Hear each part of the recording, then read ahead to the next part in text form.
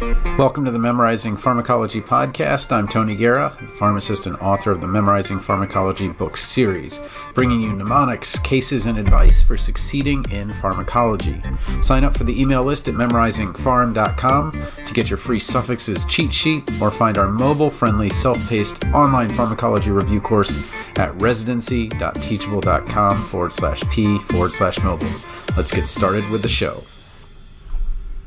All right, today we're going to go over B vitamin mnemonics. So here we go. First thing, of course, is that we have water-soluble vitamins versus fat-soluble vitamins. B vitamins are water-soluble, as are C vitamins. So here are the names, and the trick is, how do you remember the number with the name? So B1 is thiamine, B2 is riboflavin, B3 is niacin, B5 is pantothenic acid. Notice there's a skip between 3 and 5. There is no 4. B6 is pyridoxine, B7 is biotin, B9 is folate, B12 is cobalamin. So let's kind of move on to the next. And what we'll do is we'll divide this into thirds. First, we'll take a look at thiamine, riboflavin, and niacin. So the way we're going to do this is we're going to go from the bottom up. So we're going to say that B1 is thiamine, looking at this skeleton's thigh. Riboflavin is rib, so THI from thigh, RIB from riboflavin. And then if you pronounce it, I thought it was an Australian accent, but it actually comes out more of a South African accent. If you say nick rather than neck, you can get the NIC, that's in niacin. So again, it's the thigh, the rib, and the nick. So the thigh, the rib, and the neck remind you that B1, B2, and B3, going from the bottom up, are thiamine, riboflavin, and niacin. The next three, we'll get a little crazy with the picture here, but we're going to have pantothenic acid, so pants, and I have no idea why there was this skeleton with the genes, but it was available for purchase, so I was able to get the picture. Pyridoxine, think of a pyramid, so upside down pyramid, the way the rib cage kind of comes down, right? You guys are old enough to remember Mork and Mindy. That was the kind of symbol on the front of Mork. And then biotin, the tin hat on top of the skeleton. So we have B5 is pantothenic acid with pants. B6 is pyridoxine with the pyramid upside down. And then biotin is the tin hat. Okay. The last two will use just a forest and a beautiful blue sky. So forest for folate, that's B9. And then B12 is cobalamin with the cobalt sky. I know this isn't exactly cobalt. It's not exactly that blue. It's actually kind of a green. But just roll with me here. Forest and cobalt sky, folate and cobalamin are B9 and B12. So let's dive into what they're good for, 3 at a time. So first, B1 or thiamine.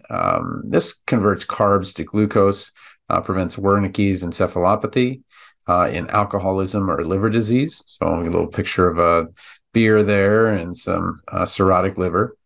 B2 is riboflavin, deficiency due to alcoholism, vegan, vegetarian lifestyle, malabsorption, just can't absorb it, or lactose intolerance.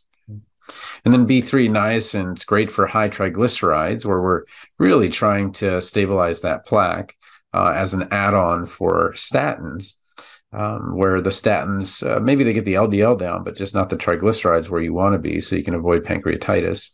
And you would need maybe to give an aspirin 30 minutes before to avoid that flushing effect. Okay. All right, let's move on to the next.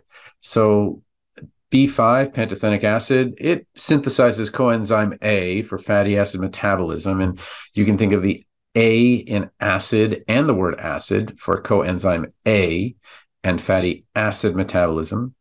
B6, pyridoxine, this is for alcoholism and peripheral neuropathy from isoniazid. Isoniazid is one of those drugs for TB. Okay, so again, the ripe mnemonic, when you have a TB induration, that's ripe. Okay, so rifampin, isoniazid, and so forth. Okay, so the XYZ mnemonic is to take the X and the Y from pyridoxine and match it up to the Z in isoniazid. Okay, and that peripheral neuropathy is really this picture. We have this exclamation point, and somebody's really having trouble feeling their fingers.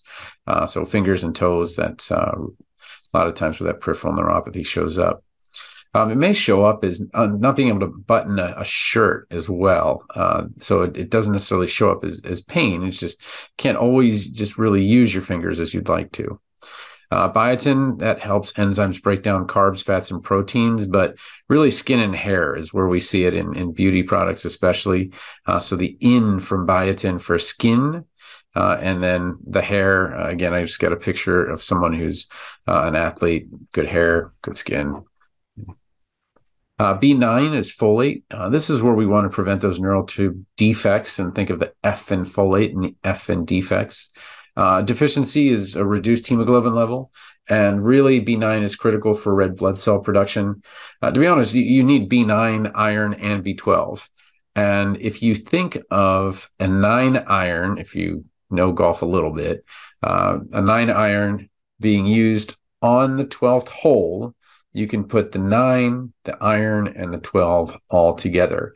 And there's a very famous shot on the 18th hole that where someone just yelled out, "Be right," and the B from "be right" is just be right, be the right shot.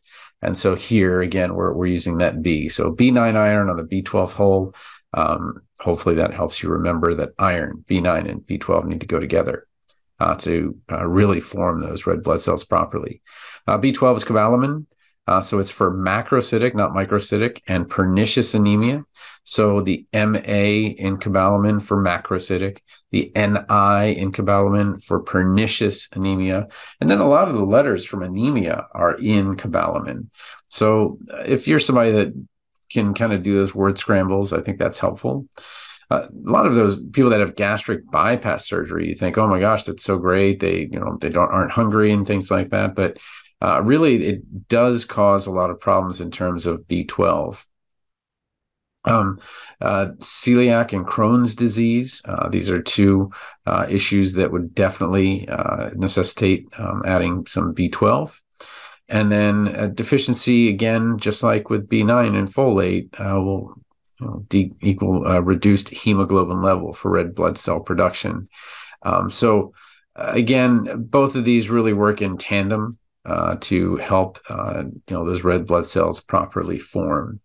And then this was supposed to be the 9 iron and the golf course and all of that, but it turned out to be just grass and sky. But think of a 9 iron on the 12th hole, and I think it'll be a lot easier to remember. Again, this is for informational purposes only. It is not medical advice. So if you've got a medical condition, consult a medical professional. Thanks for listening to the Memorizing Pharmacology podcast. You can find episodes, cheat sheets, and more at memorizingpharm.com. Again, you can sign up for the email list at memorizingpharm.com to get your free suffixes cheat sheet, or find our mobile-friendly, self-paced online pharmacology review course at residency.teachable.com/p/mobile. Thanks again for listening.